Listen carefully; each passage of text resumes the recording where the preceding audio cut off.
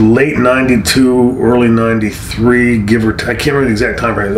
In that time frame, Eddie Gilbert started calling and said that he was going to work for this promoter in Philadelphia, Eastern Championship Wrestling, and he wanted me to come in. And just having come through this political bullshit with WCW again, I said, you know, Eddie, I'd love to work with you again. I said, but I'm done. I'm getting out of the business. I have no stomach left for it. And a week would go by and he'd call me again and say, well, how about if we give you this much money instead of that much money? And I said, thank you, Eddie, but it's not about the money. And this went on for several weeks, you know, and him calling me once, twice, 3 times a week and keep sweetening the deal and, you know, this and that. And, you know, hey, thanks, but no thanks. I'm done. But thank you for thinking of me. But, you know, finally he said, what if we let you be the lead heel for the company? And I remember thinking on the phone going like nobody's ever offered me that before, you know. And I thought, well, I almost said no, and then I thought, well, it's for a little company in Philadelphia. I mean, how long's it going to go, right? A week, month, 2.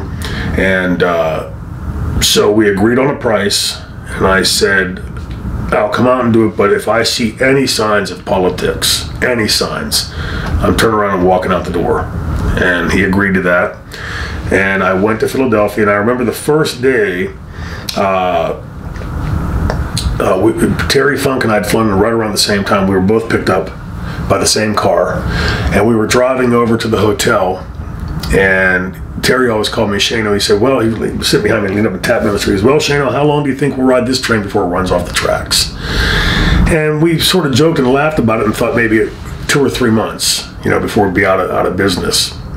Neither of us, you know, I was still young and dumb to the business, but Terry, who was old and seasoned in the business, he didn't see it going past that either. You know, ECW really did the impossible. It became something.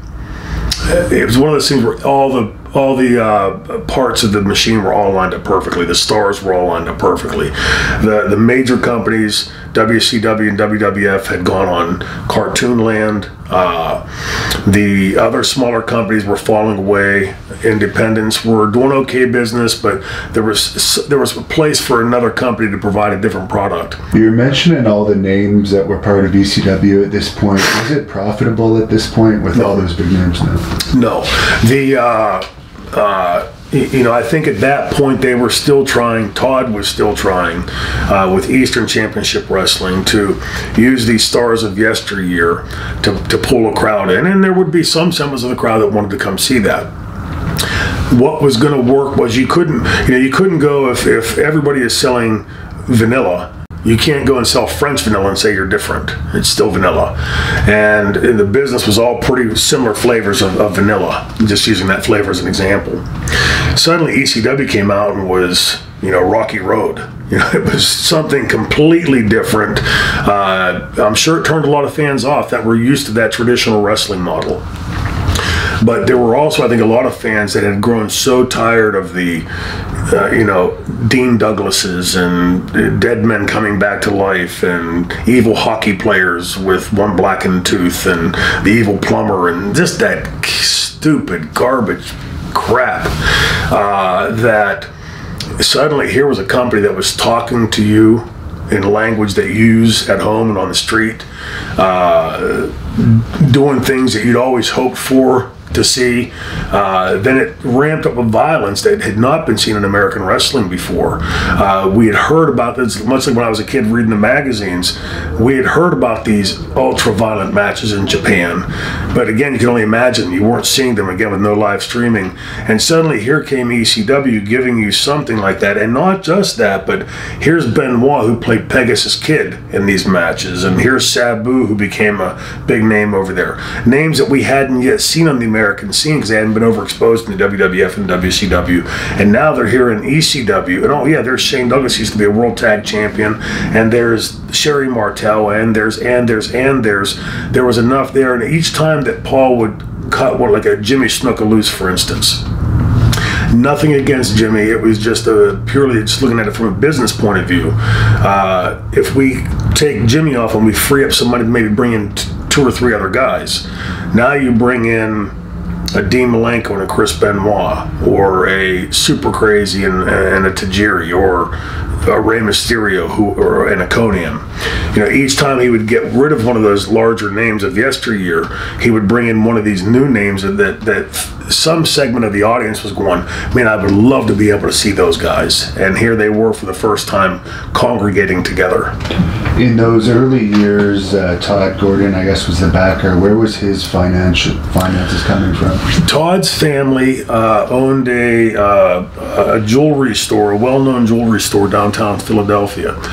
Todd was individually wealthy, but I would imagine much of that wealth was on paper. It wasn't like he's got $10 million sitting in a bank vault somewhere, or some huge corporation that was willing to lend him, whatever money he needed, or the credit to get on a major network. So I've often, in looking back, wondered, how were they able to do this? Because in the early days, first 3 to 6 months, we'll say, the ECW arena was not full. The first couple, I think the first 1 or 2 shows had 2 or 3 rows of people. We were giving out free coupons for free beer and hot dogs. But once that caught, it grew very quickly. It went from that 2 or 3 rows to 75% full, then jam-packed, then turn-away crowds very quickly. But in Jim Thorpe, we were wrestling at the Flagstaff, there's 75 people in the building, jammed. It wasn't like it was an empty building, but it was tiny. It was not much bigger than this room. And those checks always cleared. We'd wrestle in front of a couple hundred people over the weekend, and my checks would clear. And then much later we'll get to it, I'm sure, the inverse universe, suddenly we're wrestling in buildings in front of thousands of people, sellouts, and the checks are bouncing like rubber balls. But Todd's money came from, as far as I know, from the jewelry store, and I think there was a bit of family money behind it, but certainly wasn't wealthy to the point where he could have floated ECW through years and years of growth. Right.